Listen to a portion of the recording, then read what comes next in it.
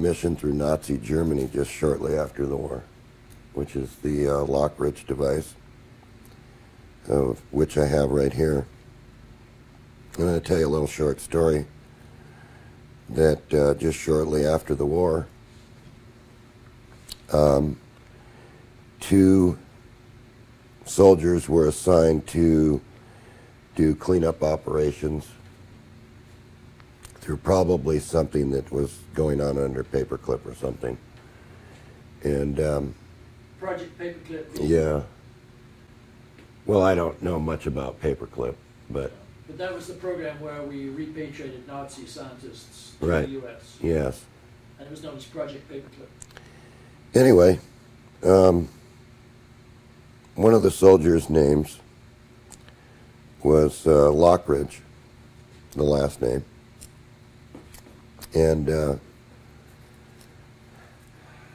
I guess they stumbled across in a warehouse this machine that was running, known as the Lockridge device, which was self-powering itself. And at that time, of course, it was built from a Bosch generator. So I guess what the soldiers did was they never turned it in to their commanding officer. They just packed it up in a box and got it home and worked on it when they got home. And the little thing about Lockridge was that after the war, he was known as the town drunk. And anyway, a little explanation of the machine. What this machine was a converted Bosch generator that had sort of like a pull cord. And you flipped a switch, and you wound the cord around it, and you gave her a pull.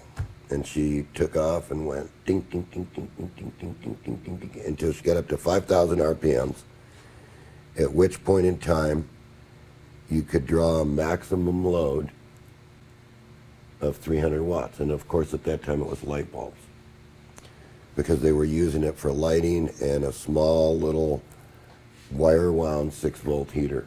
But if you exceeded the 300 watts, you killed the machine.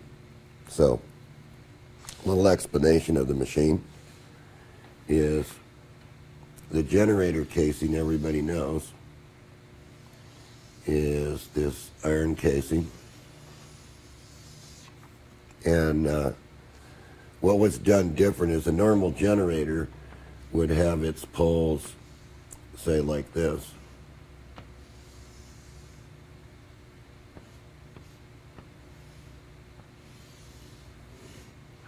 And then the armature would be in between her. So you'd have a north pole here and a south pole here.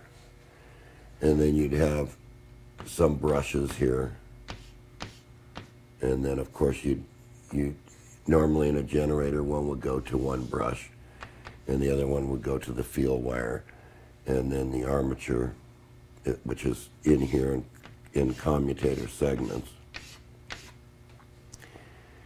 And you always, with a generator, when you replace a generator, use a generator, is you always polarize the generator so that there's some residual magnetism in these poles. So if you just took the normal generator and put a pulley on it and then wrapped a pull cord around it and gave it a pull, it would self-energize itself and light the headlight just for a few seconds and then go back out. But that's not the Lockridge device, because what the GI has actually seen was something far different.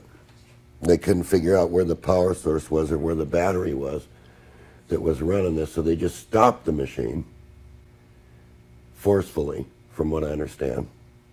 What do you mean forcefully? Forcefully. Put their foot on the rotating mass. Okay. And stopped it. Of course, the lights went out, and they packed it up and hid it very well. Got it back home. Got it back here to the USA. And this is, I think that this is somewhere down in Boise. That's where the people that own these Lockridge machines were to be found at the time. Of course, they're all dead now, and most of the houses have been torn down. And anyway, the Lockridge